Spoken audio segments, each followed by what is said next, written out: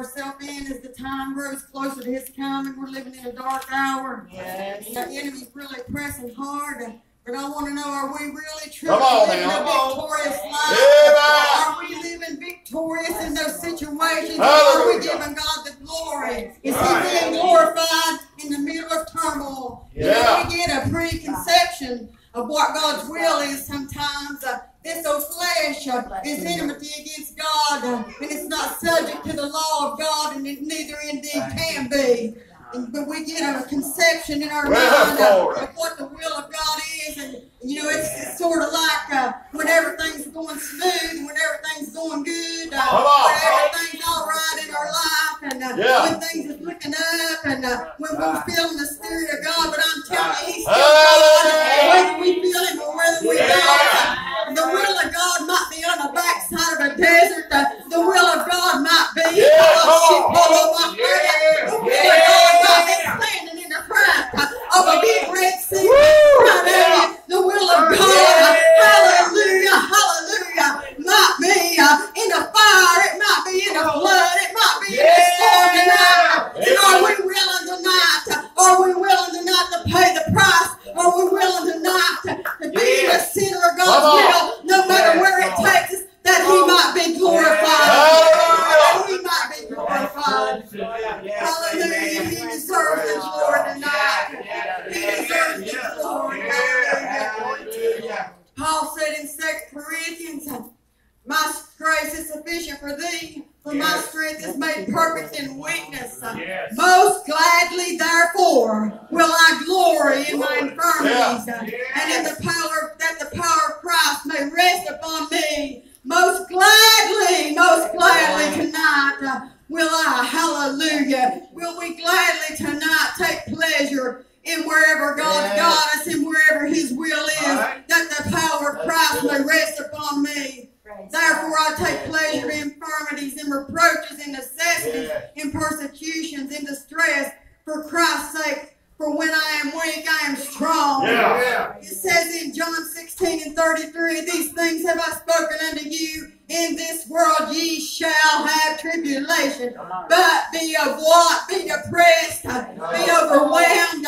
Be cast down. No, it says be of good cheer. I have overcome the world. Jesus has already overcome the night. He's already paid the price. We ain't got no victory in ourselves. He's got to be victory in Him tonight. Victory in Jesus. It says in Galatians 5:22 and 23, but the fruit of the Spirit is love, joy, peace, long-suffering, gentleness, goodness, faith, meekness, temperance. Against such there is no law. Hallelujah, hallelujah tonight. I don't think I'm the only one in here. The Lord woke me up at 2:30 in the morning, and every time I tried to lay back down, He'd give me something else. And I was up until daylight. And like I said, the devil's taught me all day, telling me that this word, everybody's already heard it before. And God didn't give it to you, but He's a liar and God. Sometimes we get in a tunnel vision. The devil wants to put us in a little bubble, and all we can see is our trouble. All we can see is the storm. All we can see is the waves rolling against us. All we can see, and it starts out with stress, and then it comes down to fear, and then it comes down to doubt, then it comes down to depression and oppression. And the enemy wants to hold us down and keep us back. And then we say, oh God, Lord Jesus, I want to be closer to you. So I ask the question tonight, how many people in here tonight wants to be promoted in God? How many people want to go higher in God? I've seen them come time and time again and stand up here and be anointed and say they want to be closer to God. But then when God puts us in the middle of something, instead of us looking for His will, instead of us standing fast, instead of us looking for the Word of God, we back down. We start coming back, preacher, pray for me. Get me out of this situation. Pray for me and get me out of here. Are we going to seek God or are we not? We want to seek Him no matter what. We want His will. We better be careful when we say we want His will. We better be careful. Oh, thank you, Lord. Jesus, Jesus, Jesus. Yes, amen. Thank you for the word. Isaiah 21. The Spirit of the Lord is upon me, because the Lord hath anointed me to preach good tidings unto the meek. He hath sent me to bind up the brokenhearted, to proclaim liberty to the captives, and the opening of prison to them that are bound, to proclaim the acceptable year of the Lord, and the day of vengeance of our God, to comfort all that mourn, to appoint unto them that mourn in Zion. There's some mourning, I'm telling you tonight. And to give unto them beauty for ashes. There's some sitting in some ashes tonight if you're in the will of God. But He wants to trade it to you for beauty. The oil of joy for mourning, the garment of praise for the spirit of heaviness, that they might be called the trees of righteousness, the planting of the Lord, that He might be glorified. I'm telling you tonight, you got to be sick to know that there's a healer. You got to be down to know that there's an up. God is good tonight, and He desires to give you gifts unto us. He's not concerned about the material things of this world. He's concerned about souls. It's not all about us, but it's about people being born again. It's about this world done and going to hell tonight. Are we willing tonight to pay the price? Are we willing to walk in the center of His will, that He might be glorified? Amen. Hallelujah. Hallelujah. Hallelujah. I'm just going to run over a few. Thank you, Jesus. That gave God the glory, that stood the test. Yes, amen. And God blessed them, and God did the work. I want to turn to 1 Samuel chapter 17. Hallelujah. Jesus. Yes, Lord. Praise God. We all know the story. I'm just going to run over them a little bit. Hallelujah. We know that Jesse sent his youngest son, David, to go down right to the battle, to go down to his brothers to take them food and to take what they needed. And he went and did that. And you know, when his eldest brother met him, he said unto him, he said, "What camest thou down for hither? And whom hast thou left those few sheep in the wilderness? I know thy pride and the naughtiness of thine heart, for thou art come down that thou mightest see the battle." Ain't that just like the devil? So when you step out to do something good, he's going to start accusing you. He's going to start coming against you with everything that he's got. But it's time for the church to put him on the go, to put him to back up instead of backing down, instead of running and humping down in a corner and crying. We need to stand up and say, "Devil, I rebuke you in the name of Jesus. I'm coming in the name of the Lord." Yes, David did right there what his father had seen him to do, and he could have just listened to his brothers and went on back to the house. Even though he was sitting there in the natural, he see a spiritual cause. He says, "What have I now done? Is there not a cause? Is there not a cause tonight? Is there not a cause worth us paying the price? Is there not a cause worth us getting the will of God, seeking the will of God, and staying in it and standing there? Is there not a cause tonight?" Jesus. Yes, Lord. David talked the talk. In verse 32, he said, "Saul, let no man's heart fail him. Thy servant will go and fight with the Philistine." He was talking the talk. You know, we talk the talk. We read the word. We hear the word. We even speak the word. But then I noticed God let this stand out to me. After David told him that he kept his father's sheep, and there came a lion and a bear, and the lamb came to take a lamb out of the flock, and he said, "I went on after him, and I smote him, and I delivered him out of his mouth. And when he arose against me, I caught him by his beard and smote him and slew him. And I slew both the lion and the bear. And this uncircumcised Philistine shall be as one of them, seeing he hath defied the armies of the living God." David said, "Moreover, the Lord that delivered me out of the paw of the lion and out of the paw of the bear, he will deliver me out of the hand of this Philistine." And Saul said unto David, "Go and unto the Lord, and the Lord be with you." This verse here is what the Lord let stand out to me. Verse 38. There, I believe David slipped a little bit back in the flesh. Why did he let Saul put his armor on him? Come on now. Why did he let Saul put his armor on him? You know, like I said, we hear the the word, we read the word, we know the word, we speak the word, and yet when we see a giant up before us, the first thing the flesh does is want us to pick up some armor of ourselves, want us to figure out what to do. You know, you got to figure out which way you can fix this. Pick up your own weapons. No, hallelujah. I've been tried all my weapons, brother. David said he hadn't tried them, so he couldn't take them. I've done tried all mine, and I get defeated every time.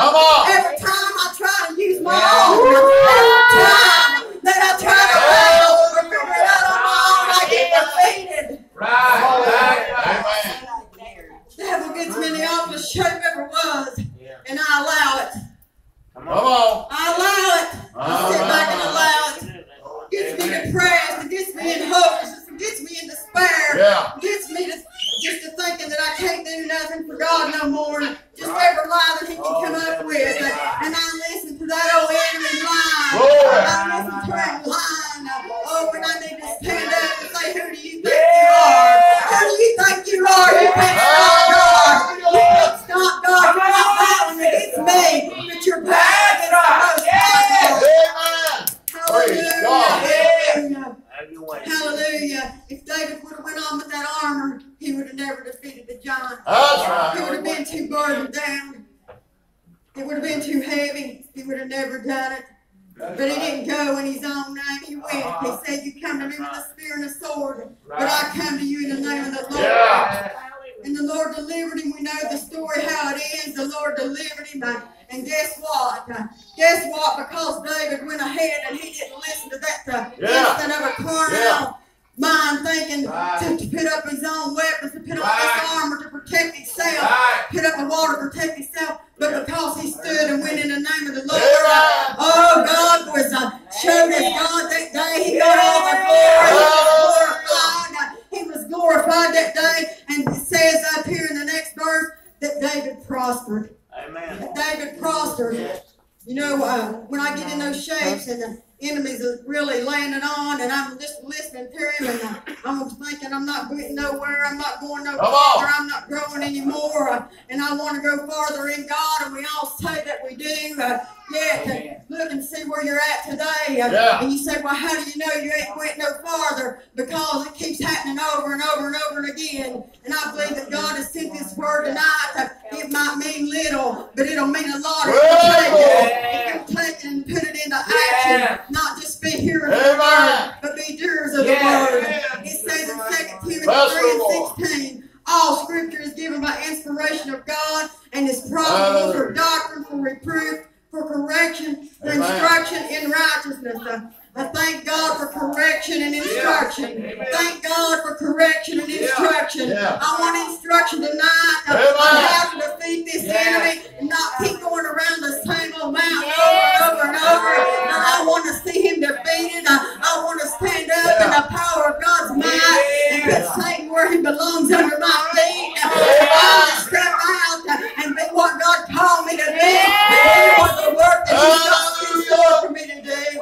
We're still dying and going to hell, and we're sitting on a church bench not growing. We're sitting on a church bench praying for God's will. There it is. Amen. Right there's his will. Right there's his will. I want to go to Daniel chapter 3. Praise God. Thank you, Lord, for the word. Hallelujah. Thank you for the word, Lord. Thank you, God. Thank you for the word, Lord. Thank you, Lord Jesus. Thank you, Jesus. Praise God. We all know the story again of the 3 Hebrews. How that old King Nebuchadnezzar made an image of gold. That's right.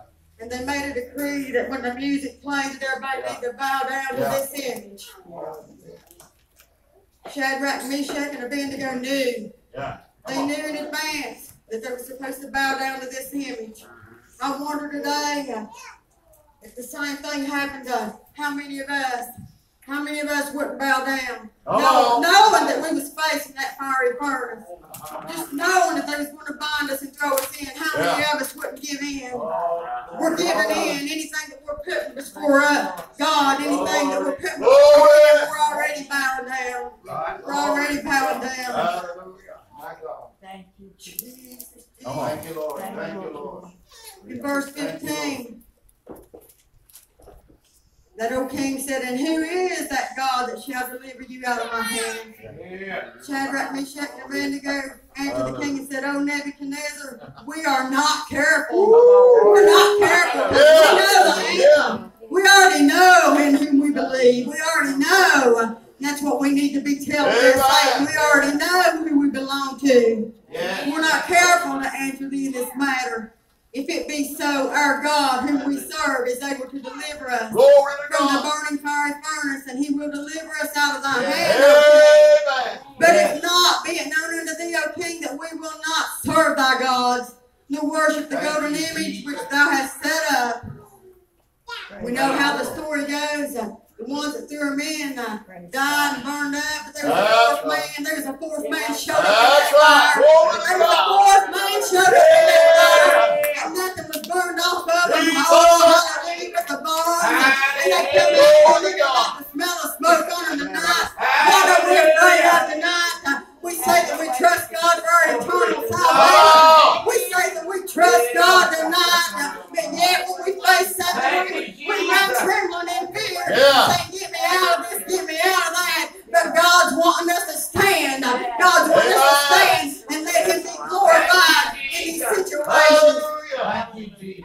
Praise God, praise God. He's wanting the glory. Hallelujah. He deserves the glory. Thank you, Lord. Yes. Amen, amen. Because they stood, because they wouldn't bow, because they wouldn't bend. Hallelujah, hallelujah. It said the princes and the governors and the captains and the king's counselors being gathered together saw these men upon whose bodies the fire had no power. Neither was a hair on their heads singed, neither were their coats changed, nor the smell of fire had passed on them. Because they stood. Hallelujah. We need a backbone today. We need to get a backbone in this hour that we're living in. We wonder why the altars ain't filled up. We wonder why nobody ain't being saved. Why nobody don't want to come to church. Because they're seeing a bunch of wimpy Christians at the house. They're seeing a bunch of people that's backing down every time they see truth. Instead of standing up and rebuking the enemy and doing what they say they are. Stand up, they see the power of God moving. They see something that they need and they want it. And we can keep them from wanting to come in the house of God. They be wanting to come to the house of God. They be wanting what we say we got. Nebuchadnezzar spoke and said, blessed be God of Shadrach, Meshach, and Abednego, who has sent an angel and delivered his servants that trusted in him and have changed the king's word. And you have their bodies that they might not serve nor worship any God except their own God. Therefore I make a decree that every people, nation, and language which speak anything amiss against the God of Shadrach, Meshach, and Abednego shall be cut in pieces, and their houses shall be made a dunghill. Because there is no other God that can deliver after this sort. And verse 30, then the king promoted. Come on. Praise God. Are we going to do it or are we not? Are we going to stay where we're at? Come on tonight. Oh, I want to be in the center of his will no matter where it is. It's not just words. I want to have the power. I want to have the word. He sent the word tonight to feed us so that when it happens again, we ain't going to run and hide in the corner. We ain't going to run and cry and get depressed. We're going to stand up and say, oh no, devil, God done sent the word, and I'm not going to fall for this again, but I'm going to go forth in the name of Jesus. Oh, he's able to take care of me. He's able to keep me no matter what situation that you pray. Yes, Lord. Thank you, Jesus. Yes, Lord. Thank you. Daniel chapter 6. Same thing again. Thank you, Jesus. They made a decree that if anybody prayed to any man or God ask anything except for the king within 30 days, that they'd be through in the lion's den. Come on. Verse 10, now when Daniel knew that the writing was signed, he went to his house, and his windows being opened in his chamber toward Jerusalem, he kneeled upon his knees 3 times a day and prayed and gave thanks before the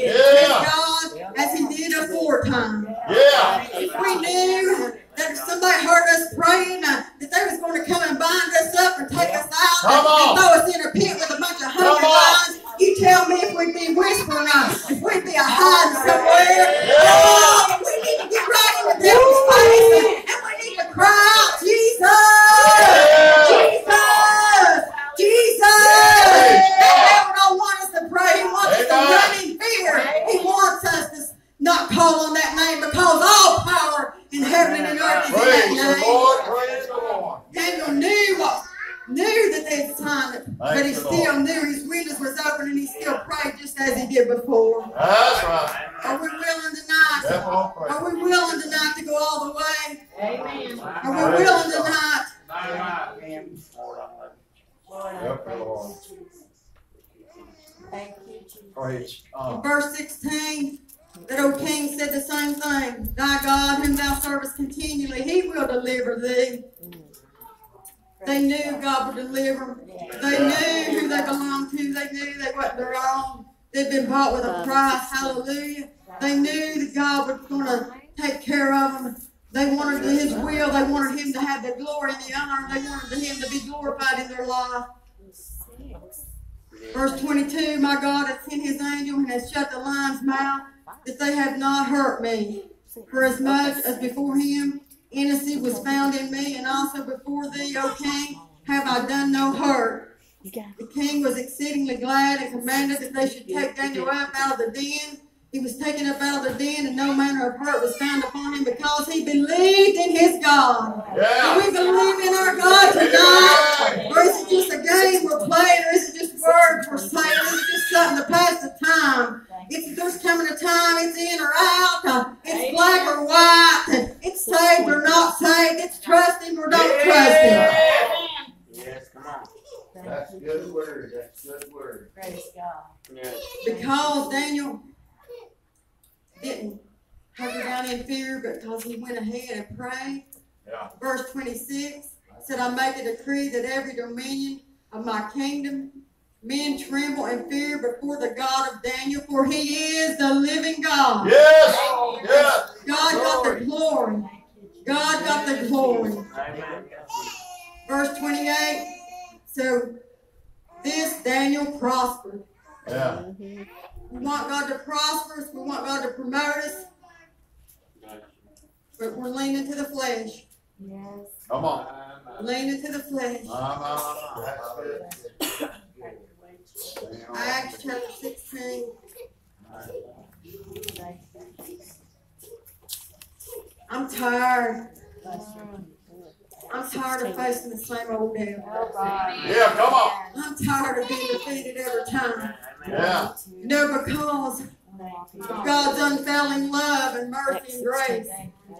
That's right. When I finally give up, brother, when I finally get so low that I don't know nothing else to do, when I finally give up and call on him because of his unfailing love, Yeah. he reaches down and picks me back up, brother. Yes, Oh, he reaches down. There ain't never been a time when I called on the name of Jesus and he didn't come to my rescue. Oh, he picks me up and he dusts me off and he sets me back down on the path, brother. But I don't want to be set back down in the same spot. I'm tired of that spot. I'm tired. I want to go home. I want to go deeper. I want to go higher and higher. I want to see God taking souls. I want to see chains being broken off of drug addicts. I want to see prostitutes in the altar crying. I want to see God moving in my church again. Yes. Yes, Lord. Jesus, where's the power at? God ain't lost a bit of his power. He ain't lost a bit of it. Verse 16. We know that this damsel was possessed with a spirit of divination and was following them around. She was soothsaying and she was making money for her masters. And Paul got tired of it being grieved. After he took it, he finally turned around and cast out that devil in the name of Jesus. Yeah. Commanded it to come out, and it came out the same hour. And so, therefore, they took them. They rose up against them, and they rent off their clothes, and they commanded them to be beat. And when they had laid many stripes upon them, they cast them into the prison, charging the jailer to keep them safely. And having received such a charge, thrust them into the inner prison and made their feet fast in the stocks. You know, any time, like I said, that you do something for God, it seems like every time that I get to that place and God lifts me back up and dusts me off and sits me back on the rock and sits me back on the path, and God uses me. Here comes the devil 10 times harder. Here he comes to beat me. Here he comes. He's wanting to fasten my feet in them stocks. He's wanting to keep me from going on. He's wanting to keep me from getting promoted. He's wanting to keep me from prospering. And I'm not talking about money. I'm talking about spiritual tonight. We need to prosper in our spirits tonight. Hallelujah, hallelujah. Paul and Silas could have said, what is wrong? Just like the enemy tries to convince us that there's something wrong with us. We've missed the mark. You was doing what you were supposed to do. You was casting out devils in the name of Jesus. And look where you're at. You're sitting in the prison. Poor old pitiful you. You're in the inner prison. You've been beat. Oh, you're hurting. And you got your feet in stocks and you can't move. And there ain't no way out. I think he could have listened to the devil. But you know what they done? At midnight, they start praising God. At midnight, they start glorifying God. They start singing praises in the midnight hour. And the stocks fell off. Hallelujah. And God got all the glory. God got the glory. Hallelujah. Hallelujah. Thank you, Lord. It says, and at midnight, Paul and Silas prayed and sang praises unto God. Oh, how many of us, when we get in these situations, do we pray and sing praises? Oh, do we cry and get depressed and feel sorry for ourselves? Amen. Suddenly there was a great earthquake, so that the foundation of the prison was shaken, and immediately all the doors were opened and everyone's bands were loosed, and we know that the keeper of the prison was going to kill himself because he thought they had escaped. And Paul tried not to do yourself no harm because we're all still here. Oh, but this is what I like. And they brought him out and said, sirs, what must I do to be saved? I'm telling you, we'll stand. If we'll stand in the will of God, we'll have people asking us, what must I do to be saved? What must I do to have this that you got tonight? Hallelujah. And they said, believe on the Lord Jesus Christ, and thou shalt be saved in thy house. And they spake unto him the word of the Lord, and to all that were in his house. And he took them that same hour that night and washed their stripes, and was baptized, he and all his, straightway. All his house was saved because they decided they had a made up mind. They knew in who they believed. They knew in who they trusted. They had faith tonight in Jesus. And because of that, souls were saved. I want to see souls saved. I want to see people delivered. Oh, hallelujah, hallelujah. Jesus, Jesus, Jesus. Joel chapter 3, verse 10 says, beat your plowshares into swords and your pruning hooks into spears. Let the weak say, I am strong. It's time for us to quit using the plow ourselves. It's time for us to quit pruning ourselves. You know, sometimes we're trying to plow up ground that God didn't give us. Sometimes we're trying to prune somebody else when God didn't give us a word, when God didn't give us the go-ahead. We need to beat them into the spiritual weapons. We need to beat them into spiritual weapons tonight, for the weapons of our warfare are not carnal, but they're mighty through God to the pulling down of strongholds, casting down imaginations and every high thing that exalts itself against the knowledge of God, and bringing into captivity every thought to the obedience of Christ. We need, hallelujah, we need to fight, but we need to fight on our knees and with the weapons that God gave us.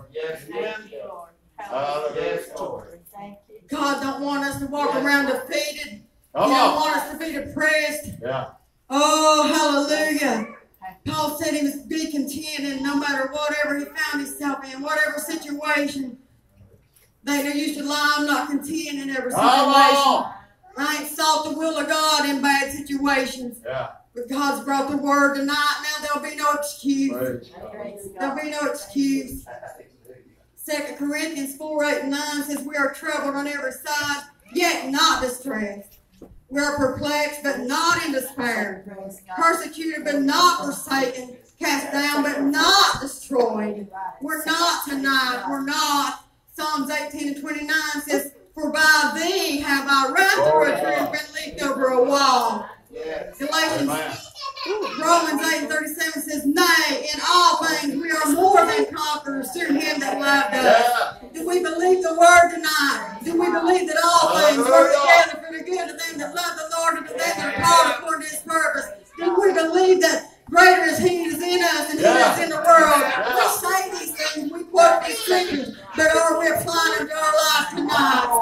Are we applying them to our lives tonight? Jesus, Jesus, Jesus. God wants to give us beauty for ashes. He wants to give us the oil of gladness tonight.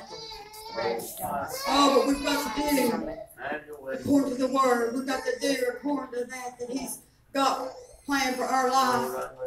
We've got to quit turning our back and run. Stand up in the face of it. Stand right up in the face of it. And not stand in my Rosalee's name. Not stand in the preacher's name. Not stand in the church's name. But stand in the name of Jesus. There's no way we can be defeated. There's no way we can go up. There's no way we can go down. Is there anybody in the house tonight like me? You're tired of standing in the same spot. You're tired of every time that Jesus lifts you up because he loves you so much and he has mercy on you, even though that you didn't stand faithful in the thing that he put you in. Is there anybody in the house that wants a promotion? Is there anybody that wants to prosper? Then we've got to stand in the face of the enemy and tell him, who do you think you are? Coming against a child of God tonight. Who do you think you are? I'm not my own, but I belong to Jesus.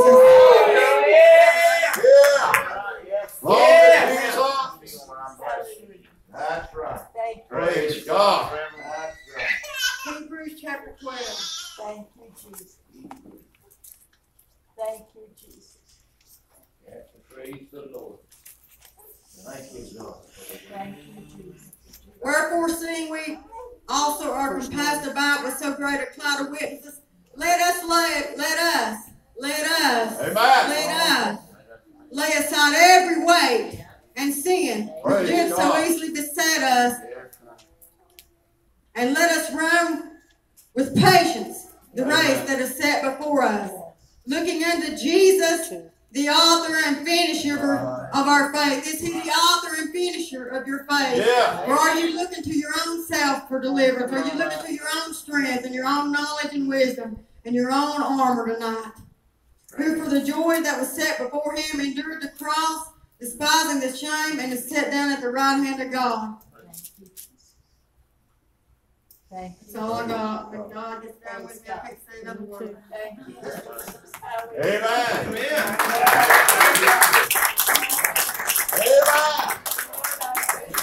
Praise the Lord. Praise the Lord.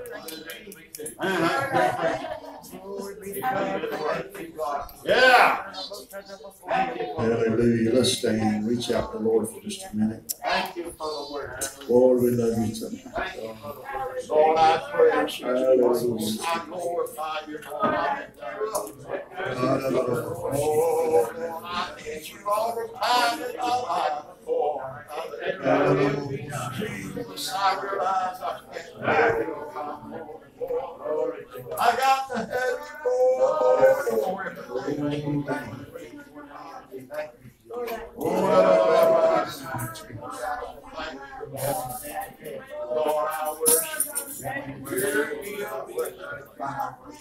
In the life forsaken, I worship Hallelujah, Jesus. Hallelujah. Hallelujah. Hallelujah, Jesus. Thank you.